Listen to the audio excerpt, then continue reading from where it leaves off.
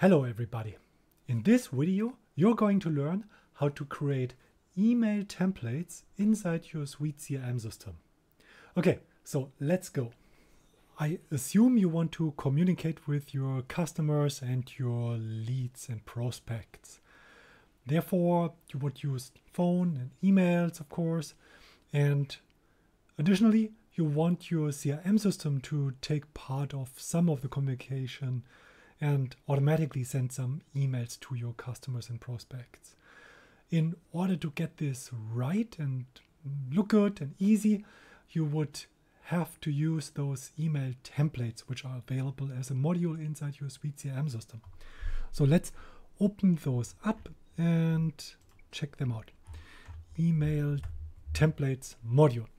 You can see per default with the installation there have already been a couple of email templates installed for you. So here let's just check one out. So forgot password email.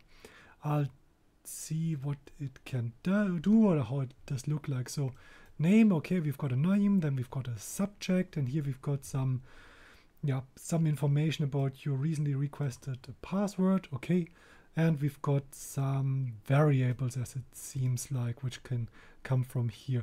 Nothing special, all good. I think that works, and we can just take it as it is, unless, of course, you want to customize those internal emails as well. And then go ahead, do so, and adjust them according to your needs. We are going to build some more new email templates now here. So first of all, I want to create an email template. And I would just call this newsletter June 24. Type will be a campaign. So description, whenever it makes sense to you to add those descriptions. Subject will be news for you in June. So send text only. In some campaigns it really works. So you have to see the difference here. Those text emails usually are those important ones, maybe a system message or from your friends or something, which will send you usually text only.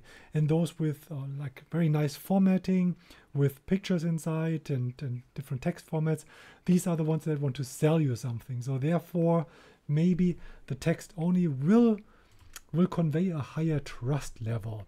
You'll have to see for yourself, have to measure the conversion rates, the opening rate, and see what works for you here. What do you want to have inside your newsletter? Maybe you want to have a headline.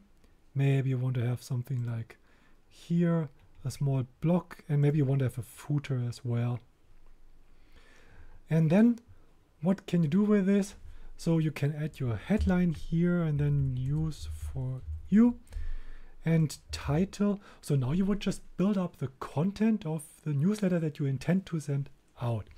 And therefore, usually you have the content somewhere on your website, and I would just go ahead and use like any of my articles and say something like new article, and then I would paste this one here. I can keep the lorem ipsum here, but don't have to. So now I want to copy the link address because people should be able to click on this. So I mark this one here. Control and K opens up a pop-up where I can enter the link. So text to display, this is automatically filled because I just marked the text. And then I want to open this in a new window. And then what's left to do here is my sample, my picture. And as you can see, there are a couple of options with a picture. And here again, I got this demo pop-up. And here I need to, I have three options now. Either I attach the file into the email and try to reference it here, or I use base64 to encode the image and then have it inline in my image tag, or I just use an external source, which is something like it's hosted somewhere on the internet and I can load it here. And that's what I'm doing. So here I would right click on this picture, copy the address of the picture and just replace it. Now I can add some alternative description, customizations.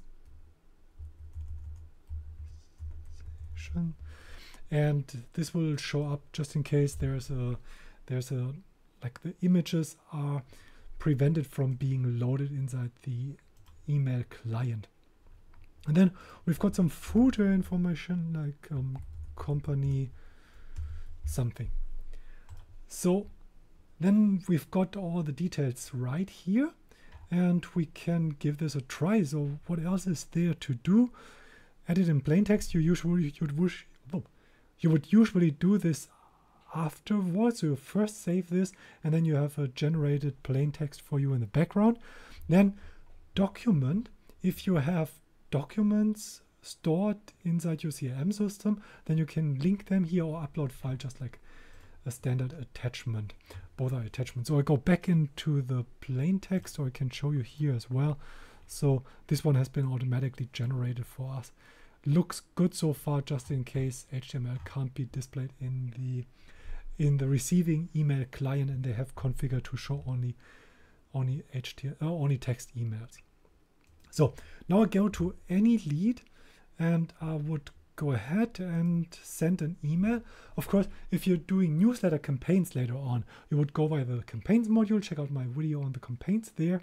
But just for testing, or it could be any other template as well. It doesn't have to be a newsletter template here that we're going to send out. You would do it in this way. So you go to your contact, to your lead, to your target, and then click onto the email address. Then you're redirected from the lead or from the contact module into the email module with related to the lead that we just have been at, and clicked it. And now I can here select my newsletter in June. Was it newsletter in June?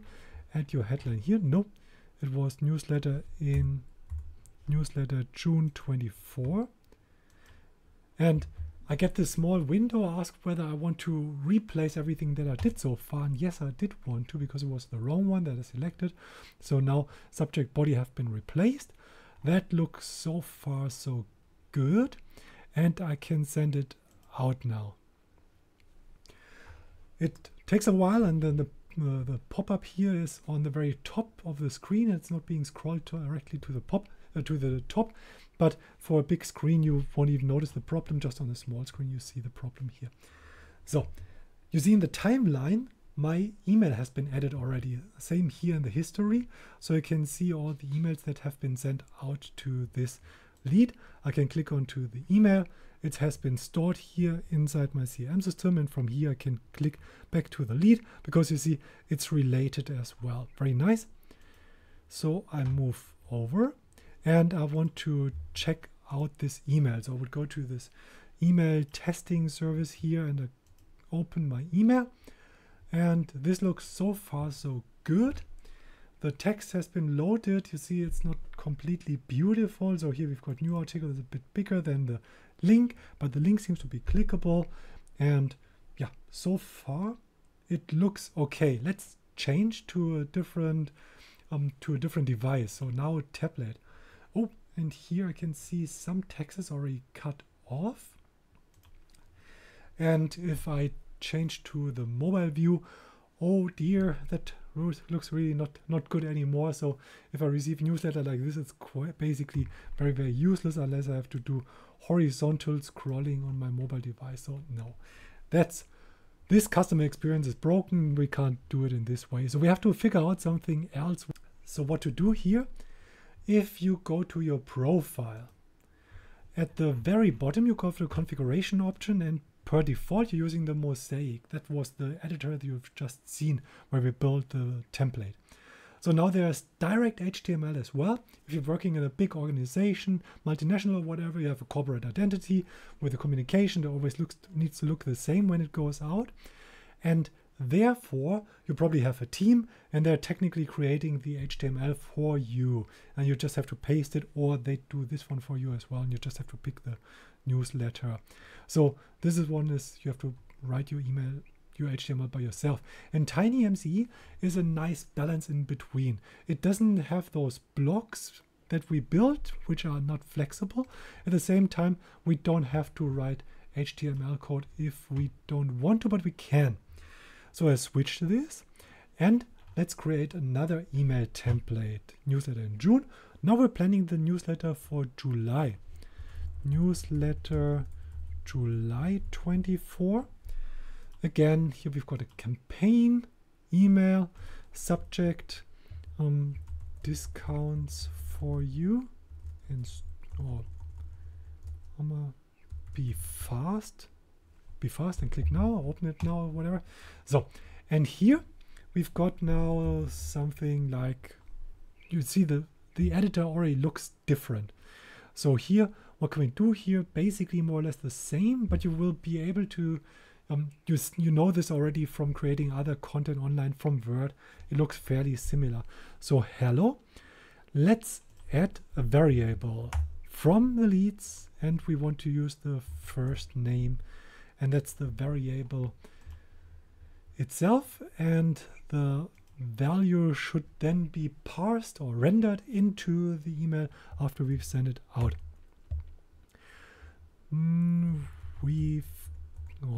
You've got news. So now I can do basically exactly the same. And let's copy this one first. So first I want to have the picture. You've got news. And now I want to add the image here. And that looks very similar again. Alternative description is SuiteCRM customization. And I click on save. Then I copy the title itself. And maybe I want to have something like new article, and this one should be bold. So I press Ctrl B, and this one here should be a link. So I have to copy the link first. Copy the link, Ctrl K, then you get a similar pop-up again. I can select the right link. Title, you don't have to at the moment, and new window will be the opening up in a new window. So the email will still be there after clicking it. So and maybe we want to have this in a different format. So there's the option of, let's say for instance, this one is a heading 2 format. So you see, it's possible to format this a little bit. You don't have too many options, but a few. And I would always try to be cautious here. Don't do too much colors and stuff. So the less the better. Usually you want to have maybe 3 different types, 4 different types of fonts, font sizes. Ideally the fonts are the same unless the corporate identity says like the heading always looks like this and so on. But you will know this basically from your style guide that you have in your company. So image, we've seen this already, link out as well. And then table, if you want to add a table. If you want to go into and send out a lot of emails, then you would usually work on those email templates and make them look really good. And if you have like many customers, you're sending plenty of emails, then you would go to search any like great email newsletter templates or something, and then you take ideas from there, maybe take components from there, or build inside another HTML editor your email and then paste this here. You can do this as well. So here, if you just use tools, source code, and you want to add some custom HTML here, you can do this as well. So then you would be good and fine. And you've got this one here ready. Let's save this and try to send it out as well. So we go back to the leads. And it was this one here. Again, I click on the email and I want to have the template of July. Of course, I want to replace what we have so far. It looks a bit different, as you can see already. So I click on send, scroll to the top and wait for a little while. And then I go back to the overview here. It should load my emails. And it looks a bit different already, so you don't have this grayish background. It's on the left side, which doesn't look as good.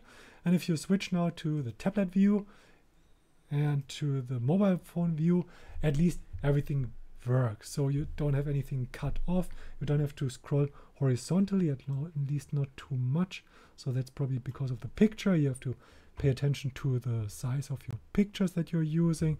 But we're all good. The only thing that I maybe want to do is email templates, and I go back to the July one, and I want to center the whole thing.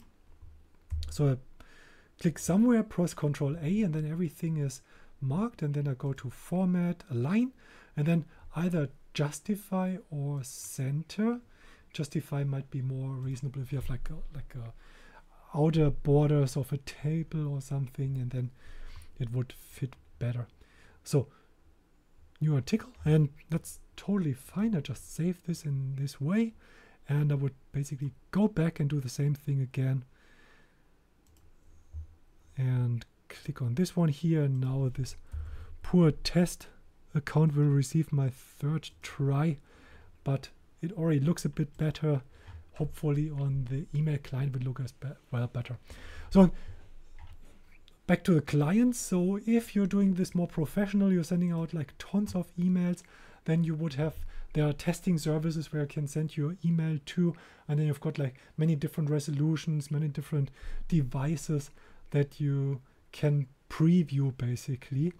And here we've got a little bit better layout. As you can see now it's centered, it just looks better, and I would do it in this way. So try to use TinyMCE, try to make it a bit flexible, try to check it on smartphones before you send it out to like a bigger audience before you start your mailing campaign.